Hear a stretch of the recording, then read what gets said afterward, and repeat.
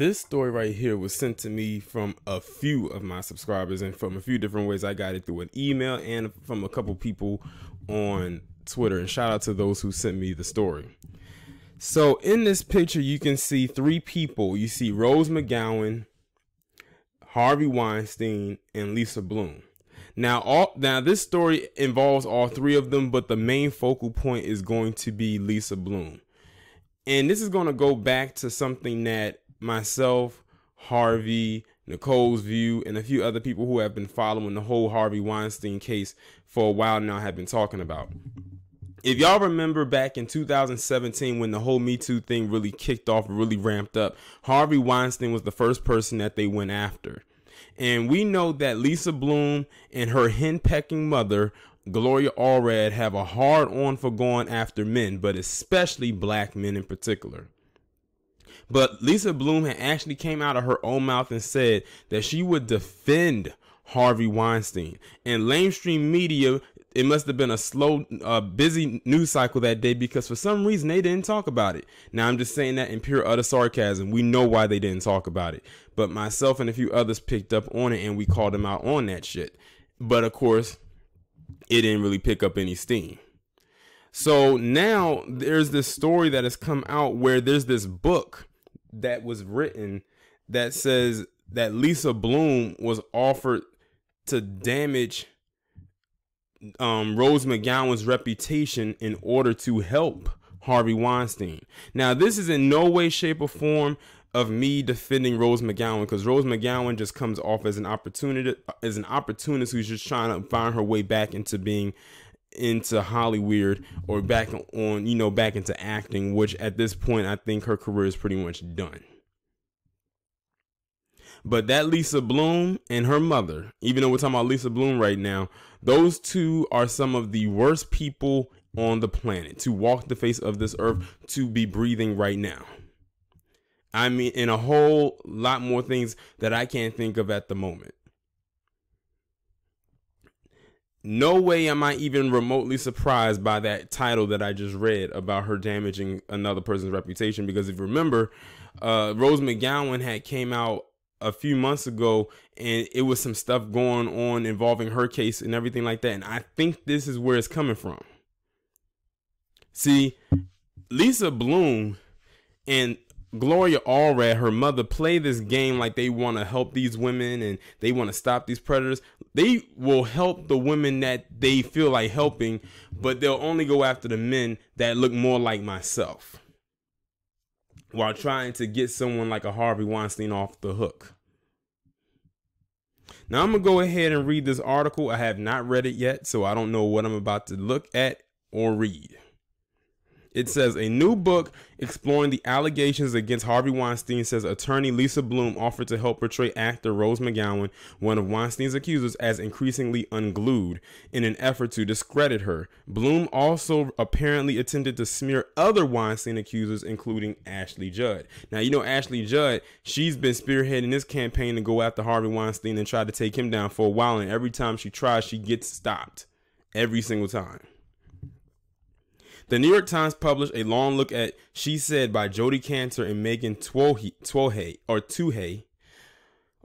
I'm not sure if I'm pronouncing her name correctly. The Pulitzer Prize winning journalist who published the first New York Times expose on Weinstein in October 2017. It sounds like there's a lot in here. Kantor and Twohey report, for instance, that Weinstein's brother, Bob Weinstein, attempted to convince Weinstein to get medical treatment to fix what he categorized as misbehavior that had brought shame to the family and Weinstein's company. And that the first Weinstein whistleblower was Weinstein's company executive Erwin Ritter.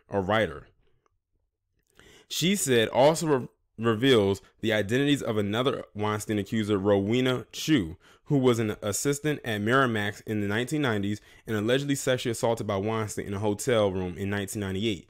Then there's this details. It says Allred's daughter, the lawyer Lisa Bloom, a prominent victims' rights attorney, was working behind the scenes with Weinstein at the rate of $895 an hour to quash the journalist's investigation and thwart his accusers. In a confidential memo to Mr. Weinstein and Ms. Bloom wrote in December 2016, which reproduced And she said she offered to help him damage the reputation of one of his accusers, Rose McGowan, and portrayed her background as a victim's right advocate as an asset.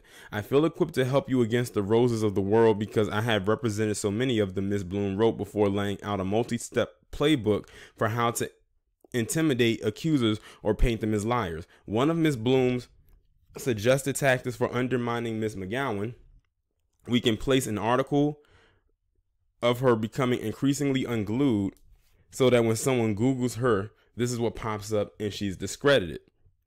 Bloom resigned as Weinstein's attorney shortly after Cantor and Tuohy's first bombshell piece came out, claiming she was over the hate and touting her record as an attorney for victims of sexual assault. So that was what I was talking about when she said that she wanted to be his attorney.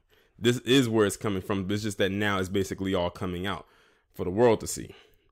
The Ms. Bloom accompanied Mr. Weinstein on a surprise visit to the Times the day before the initial article was published to present the journalist with information intended to portray several accusers, including Ashley Judd, the first actress to go on record, as unreliable and mentally unstable.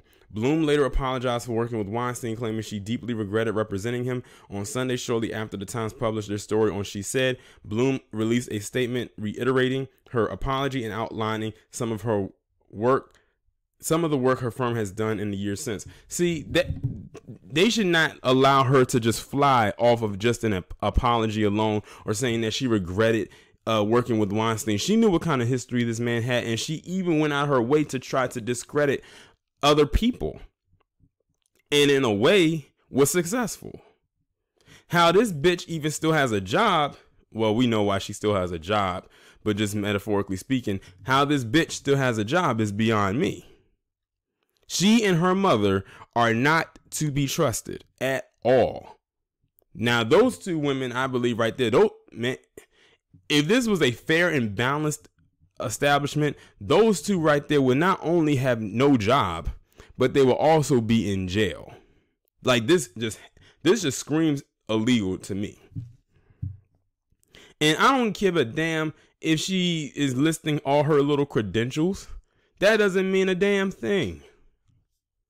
It's the fact of the matter that she's discrediting other people just to save Harvey Weinstein. They have some kind of a connection, her mother and herself and Harvey Weinstein. They got some kind of deep connection. Now I'm going to read this tweet that Lisa Bloom put out there. She says, while painful, I learned so much from my mistakes than my successes. To those who missed my 2017 apology, and especially to the women, I am sorry. Here are the changes I made to ensure that I will not make that mistake again. She says, I thank Jodi Cantor, Megan Twohey, and Ronan Farrow for forcing me to confront the colossal mistake I made in working for Weinstein 2 years ago. While painful, I learned so much more from my mistakes than my successes. When the first woman went on record accusing him of sexual assault, I immediately resigned and apologized, but that was not enough. My law firm went from 95% to 100% victim side, and that's where we stay, winning victories for clients against, of course, she had to mention Bill Cosby, Paul Marciano, Bill O'Reilly, and many others you've never heard of. But you know what? It's hard. It's the fact she can name all these people that she had these quote unquote victories against. It's the fact of the matter, you still was going to represent Harvey Weinstein, who was the first person that Me Too went after. And she jumped on that opportunity. Lisa Bloom jumped on that opportunity because the whole Me Too thing kicked off in October. They went after Harvey Weinstein. She jumped on that ASAP. I guess she didn't really care about the victims. Then all she saw were dollar signs. She saw that she could probably get a winning case out of being on Weinstein's side rather than not. Let's see what else she had to say. She said, I judge decades fighting. Hold on, let me say, man. I judge others, not by their one worst mistake, but by their lifetime of work. So basically, she's trying to get you to not go after her because of the one thing that she did. Listen, she's done more than just this. It's just that this is the one where they're really grilling her ass. She says, in my case, that is over 3 decades fighting mostly for underdogs against the powerful. Because of our many wins, my law firm has grown to one of the largest victims' rights firms in the country.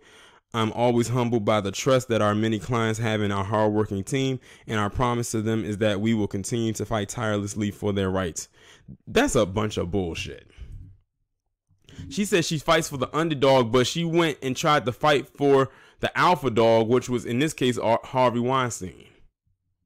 And then it says McGowan, meanwhile, does not seem to care about Lisa Bloom's apology, and I'm about to read what she said. She said, "The evil that was perpetrated on me and others was mind-bending and illegal. Lisa Bloom should be disbarred."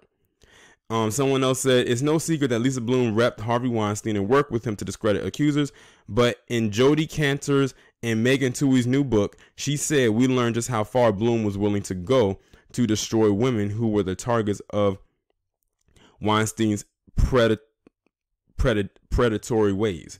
And I'm going to read to you what it says. "Allred's daughter, the lawyer Lisa Bloom, a prominent victims' rights attorney, was working behind the scenes." Oh, no, I don't have to read that part because I just read it already in the initial part of the article. But yeah, they deservingly so need to put this heifer on blast. And it's about time that the world actually knew the dirty dealings of not only Lisa Bloom, but also her mother. They only go after one type of guy for the most part, and that's historically for them, black men. I will never forget a few years ago before Gary Coleman died, and he was on some television show, and Lisa Bloom up there berating him, talking about him hitting his wife or some other woman without knowing the entire story. And she like literally went in on him on national television trying to embarrass this man, and he straight up cussed her out and walked off the set, and then sat there like she was the helpless victim of a quote unquote vicious verbal attack in typical palm colored woman fashion. They can do all these little attacks on people, and then when they attack them back, they got to act like the victim as if they weren't supposed to be hit. That's the kind of person Lisa Bloom is. That's the type of person her mother is, and is not surprising because that's who she learned from. That is who she learned from. The apple does not fall far from the tree. So I'm glad this stuff is getting exposed. Unfortunately, I don't know to what extent is going to happen to Lisa Bloom as far as her career goes. It should have been dead in the toilet years ago, her and her mother's, because they nothing but a bunch of ambulance chasing skanks anyway. But y'all let me know what you think about this down in the comments, and I'll talk to you in the next one.